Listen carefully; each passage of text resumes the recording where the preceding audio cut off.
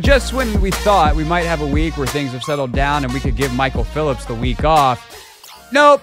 The news never rests, and although we typically talk Commanders with Michael, it's our pleasure to bring him in now, of course, now host of MP on the Mic, 910 The Fan down in Richmond, but for years the sports editor of the Richmond Times-Dispatch, and he has done so much reporting on stadiums in Virginia. And yet, Michael, you've never covered, and the streak shall continue, a stadium getting to Virginia. I've never covered a professional sports team in Virginia. Virginia Squires of the ABA were the last one with Dr. J. I was not around for that, Craig. No, you were not. The closest you have is the Squirrels down there, and they're fighting squirrels, but that is minor league, no major league teams in the Commonwealth. Ultimately, when you look at this situation, and for those that are just tuning in and have not heard, the Monumental Sports to Potomac Yards deal is dead. The Washington Post just had far more extensive reporting that they will stay in D.C. It'll be $515 million that the city is giving to keep the teams in D.C. until 2050 at the very least. But, Michael, from the Virginia side of this, where did it go wrong and who deserves the most credit or blame, depending on how you want to look at it? Yeah, Ted Leonsis took the governor at his word, right, that he could get this thing across the finish line. They counted the votes, and when they had their song and dance number in January out of Potomac Yards, if they had taken the vote that day in the Virginia Senate, it would have passed, and the thing would have been a reality. But what they learned during the process, what they learned was it's not that simple, right? Should have watched their Schoolhouse Rock videos. In the Senate, they didn't just take it to a vote. Louise Lucas, the chairwoman of the committee, kept it from being voted on, which was contentious but ultimately successful. I had heard that there were no Richmond-based lobbyists, that they brought in their team from Northern Virginia. And, there's only 90 miles separating us, Craig, but it's a different world. They trusted the D.C. people to get it across the finish line in Richmond, and they ran into foreign territory that they didn't know what to do with. And that ultimately ended up being one of the reasons this thing went off the rails as quickly as it did and ultimately wasn't successful. Now, at the end of the day, you say, what did Ted gain here? I guess $15 million, right? This DC's original offer was $500 million. It's $515 in the final accounting. He got him to the table, which he had struggled to do before the Virginia offer, but I think we're saying not a whole lot here in the end. Yeah, so we'll come back to that side of it in a moment. But from the Virginia side, if Louise Lucas is not the head of the Senate Finance Committee and there's someone else who lets this thing kind of go through and be debated, do you think it ultimately gets done? Because I also think there's so many hurdles, from traffic to the neighborhood possibly rejecting it. Like, there was still a lot of hurdles. They underestimated the first one in Louise Lucas. Do you think this would have gotten done with a different person in charge of the Senate Finance Committee? My understanding is if it had come up for a vote, the vote would have been yes. They had, the Republicans were all lined up on board. The Republicans don't have the majority in the state Senate, but that they had enough votes. They had enough Democrats crossing over from Northern Virginia to make it happen. Now, that was initially right out of the gate in January. Obviously, there was a lot of resistance right away, too, to a lot of things that appeared to be maybe underbaked. I think that there was a lot of prep work that didn't go into this in terms of understanding what it would take, the personalities they were dealing with. So you say, if Louise Lucas weren't there, would it have happened? Well, maybe, because, person sitting in that chair might have had their own objections and might have had their own things.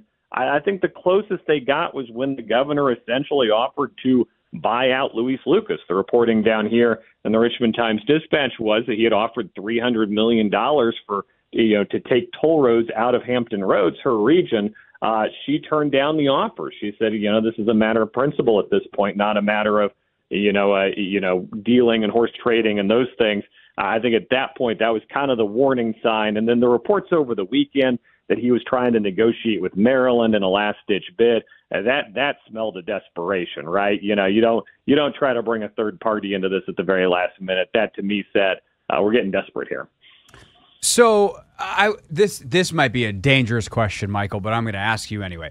You're fearless, man. Be fearless. Well, you're the one who has to answer it, or you could be like, I would like to not get fired today. Yay!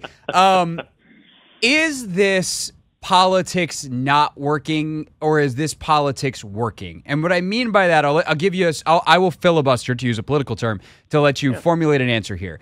I can make the argument this is politics not working because it doesn't go through the process, yada, yada, yada. I could also make the argument this is politics working because Luis Lucas was like, no, I represent people that I don't think this is beneficial for, and I'm also looking out for the greater region, and I genuinely don't think this is good. The people elected me to act on my judgment, and I'm doing that, and I'm using the power that is beholden or that is given to me. Like, so is this politics working or politics not working? Well, in the sense of nobody wanted this, right? Nobody wanted this to happen, and I'm including Virginians. I didn't talk to anybody along the way as, oh, I live in Alexandria, or, oh, I live in that area, and I'm really excited about this. I didn't catch anybody saying, man, I'm really excited about this happening, and certainly not down here either. I didn't sense any excitement in Richmond like, ooh, there might be a pro sports team in Virginia. It's like 4 minutes from the other sports team that we can already go watch anytime we want to watch them. So to me, the system worked. This was something nobody was asking for, and it ended up not happening. I certainly would, acknowledge everything you just said, which is, that the system did not provide an up or down vote. In the end, we didn't have a vote that got counted. Probably you need to have a parliamentarian on the show instead of a sports guy to answer the question whether that's a good form of government or not. But I think ultimately people wanted them in D.C., and they're going to end up in D.C. So I think it's worth celebrating, even if the process was a little wonky, the results what everybody wanted. Anthony, I see you on your phone over there. Are you looking up parliamentarians? You got any parliamentarians in your Rolodex? I do not. Okay. You are old enough to know what a Rolodex is, right? Yes. Okay, good. Excellent. Michael Phillips is with us for another 2 questions here on the Hoffman Show. First question for you, sir, is what does this mean for Ted Leonsis, like legacy-wise? You kind of referenced a little bit earlier of some of the how he's played out throughout this process. I saw you tweeting about this a little bit earlier. What do you think this means for Leonsis? Well, it's tricky, right? He was booed at the Caps game the other day when they showed him on the TV, and I didn't, you would never have expected that. Those are the people who love him. The Wizards people have turned on him for the very obvious reason of their team's not any good and hasn't been any good for a while. We don't have to overthink that. That's not complicated at all. But he's delivered a Stanley Cup and Alex Ovechkin to DC, and it's a great product. I think that was an indication his public image has taken a real hit. I would argue largely unnecessarily. The question is, does it bounce back now that we have, quote unquote, the correct outcome? I don't know. I also think, not to bring the team I cover into this, but we're in a post-Dan Snyder world. And Dan Snyder took a lot of heat off a lot of people in this town. Peter Angelos, the Learners, Ted Leonsis, that they kind of got to face that music now because everybody's watching everybody else, and it's no longer, at least he's not that guy because that guy's not in the room anymore. Yeah, no, 100%. And we're going to talk about that as the show goes as well. Last thing, though, is on the football team. What does this mean for the football team? If the basketball team and the hockey team are staying in the district, how does this affect the RFK negotiations, et cetera? Yeah, one of the real complications in getting this offer to the table from DC's perspective was they have limits on how much they can borrow, and they are up against that limit. They reached the limit on Nats Park and then again on Audi Field. And when Ted Leonsis first went to them, they couldn't get to $500 million because it wouldn't have been legal for them to borrow that money. If they're going to extend that credit now, their credit card's maxed out again, to kind of use the analogy here. Now, that doesn't mean it's impossible. There are lots of ways to get a deal like this done. And as Virginia taught us, there are lots of ways to structure a deal like this. I also think the Commanders are broadly popular in the sense that if you put it up for a vote on an election day, people would vote to bring the Commanders back to D.C. in the district.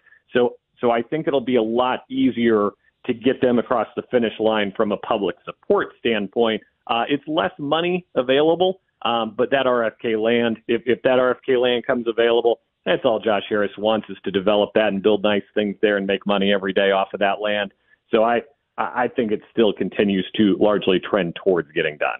I also think that group they got a lot of money in that ownership group. Ooh, yes, they do. If they got to pay for some extra stuff, and one of these owners that's like much more down the list minority ownership, but has $10 billion wants to become a bigger financier of the stadium and they get to, I don't know, have a wing of the stadium named after them or something, they can figure that out. They don't need our public money. They've got enough. So, They want it. They don't need it, but they want it. Of course they do. I want other people's money too. Michael Phillips with us here on the Hoffman Show. He'll have much more on this tomorrow in the reaction live from Richmond, 10 a.m. to noon. MP on the mic. You can listen to it on the free Odyssey app. Miguel, muchas gracias for your time on short notice. Have a great rest of your night. Thank you, sir. That is Michael Phillips with us here on the Hoffman Show. We got a couple calls lined up. Terrell, Fast Eddie, and you next, 301-230-0980. Whole show, we're blowing out the rundown.